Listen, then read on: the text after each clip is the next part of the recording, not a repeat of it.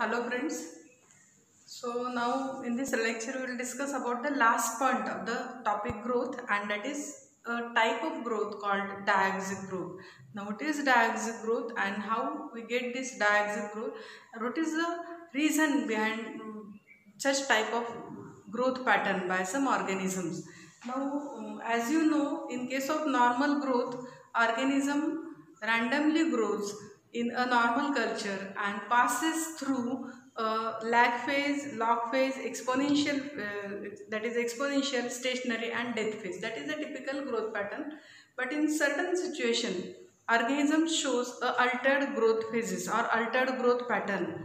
Now, one of the growth pattern that type is diauxic growth. Now, let us see what is diauxic growth. Suppose we have a culture, and when this culture was allowed to grow in the medium having two different carbon sources.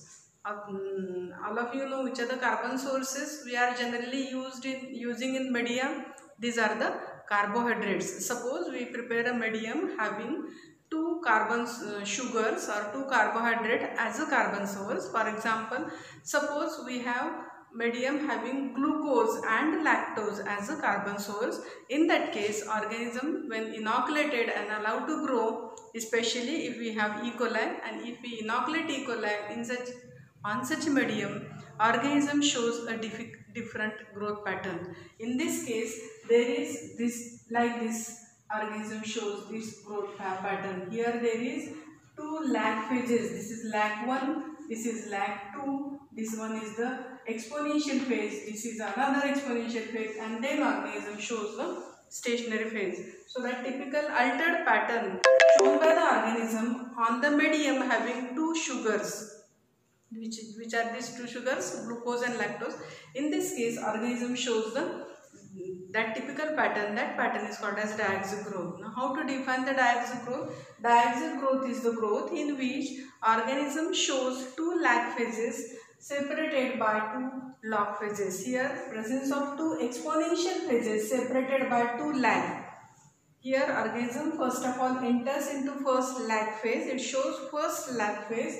Then it enters into the second log phase, that is your exponential phase. Again, organism for some period it shows us lag period, and again there is second exponential phase, and at the end of that second exponential or log phase, organism enters into the stationary phase. So that is typical pattern called as diauxic growth. So it was given by a scientist Monod. Now we can define this diauxic growth as the growth in which growth pattern in which a exponential phase was separated by two lag phases. The typical pattern of the growth is called as diauxic growth. Now, why this diauxic growth is there? Here we have inoculated E. coli on the medium having two sugars, glucose and lactose. Medium consists of both the sugars, glucose as well as lactose. So,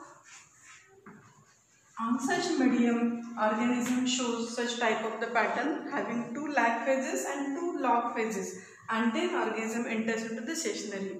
Now what happens? Why this diauxic pattern was shown by the organism? Here E. coli or every organism has tendency to utilize simple sources. Here glucose and lactose are the carbon sources. Organism uses simple source of carbon, and when we compare these two sugars, glucose and lactose, glucose was simple sugar as compared to the lactose. Lactose is a disaccharide. So organism first of all utilize glucose, and after complete utilization of glucose from the medium, then organism diverted towards the lactose. So the period now how this observed in the growth pattern? Here E. coli first of all uses glucose. First lag. This first lag period is required for the preparation for utilization of glucose. Now what happens? When you inoculate the organism on a plate, this is the 0 time.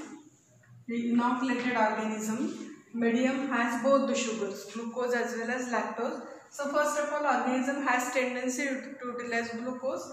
First of all, organism prepares for glucose utilization, and that requires some time. This is your first lag.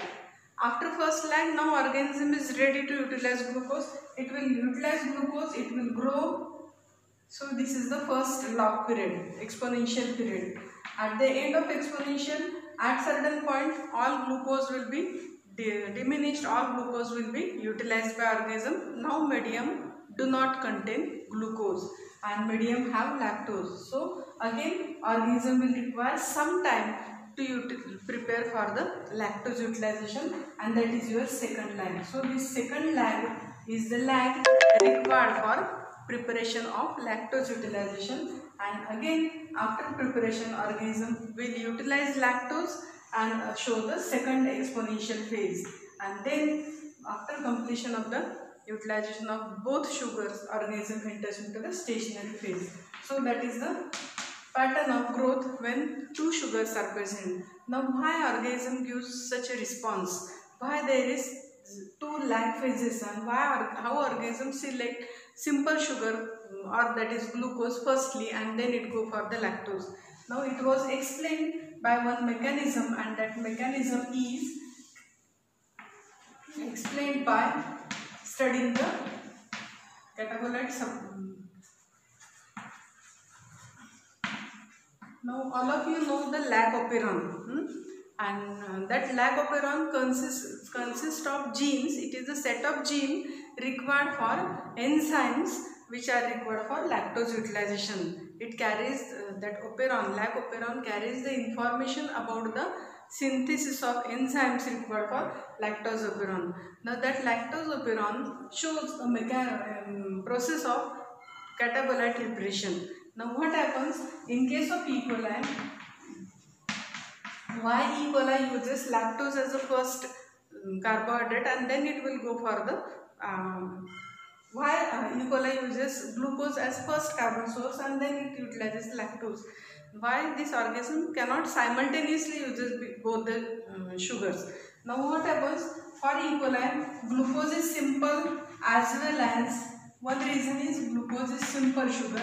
Second is enzymes for the glucose utilization are constitutive enzymes. And third and very important reason is presence of glucose act as a catabolite repressor. It represses, name itself indicated, it acts as a catabolite repressor for lag operon. And as I told, lag operon is the set of gene used for synthesis of enzymes required for lactose utilization. So when glucose is present in the medium, it represses this operon from its expression, and that's why lag operon was not expressed and there is no synthesis of enzymes required for lactose utilization. And that's why when glucose is present, organism cannot use lactose. But when at the time when glucose was totally removed or totally used by the organism, then as glucose is absent, then lactose act as an inducer.